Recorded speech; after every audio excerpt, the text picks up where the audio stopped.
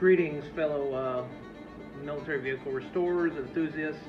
So it's been a busy week here for me in the shop. Many of y'all have seen the videos. I went out and had a barn find, found a 1941 early Willys MB slat grill, which I've been trying to not mess with so I can finish my 42 Willys MB right now.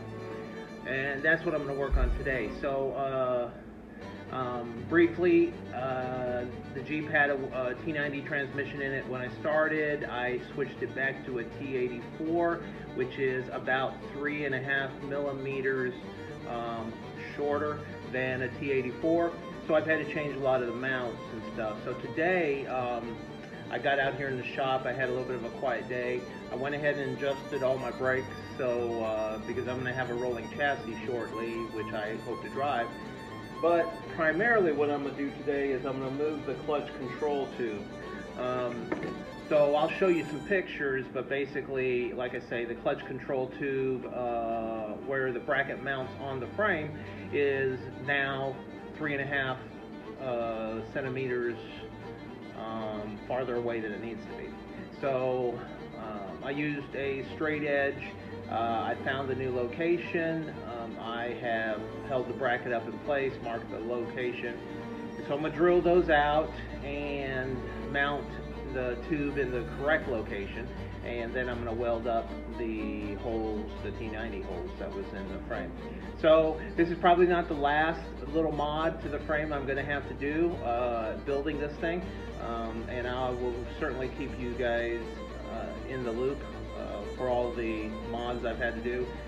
This seems to be a fairly common mod for most folks because after the war, a lot of people pulled the T84s and put T90s in, or even other transmissions in these old vehicles. So stay tuned, and I'll show you what I do.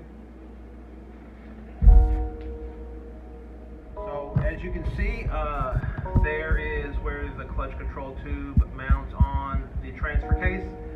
I have put a little white dot in the center, and I used a framing square to identify exactly where on the frame was the centerpiece for the bracket. And as you can see, the original bracket holes, let me grab the bracket. The original bracket holes are 3.5 centimeters too far back. Okay, so I am going to have to shift this bracket forward. I've already marked those holes, and I'm going to drill them out here shortly.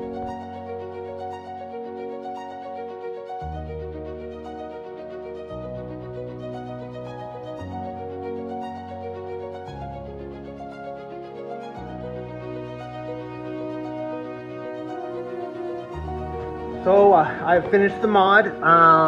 As I was speaking previously, I had to move the holes 3.5 centimeters forward.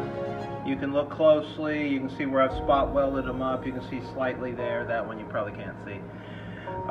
So I'm just waiting on the paint to dry, and I'm going to install the clutch control tube. So today has been pretty successful.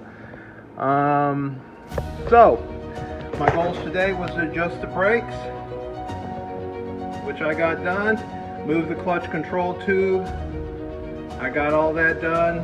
Everything is just being primed and painted, ready to put on. I hope this helps you out.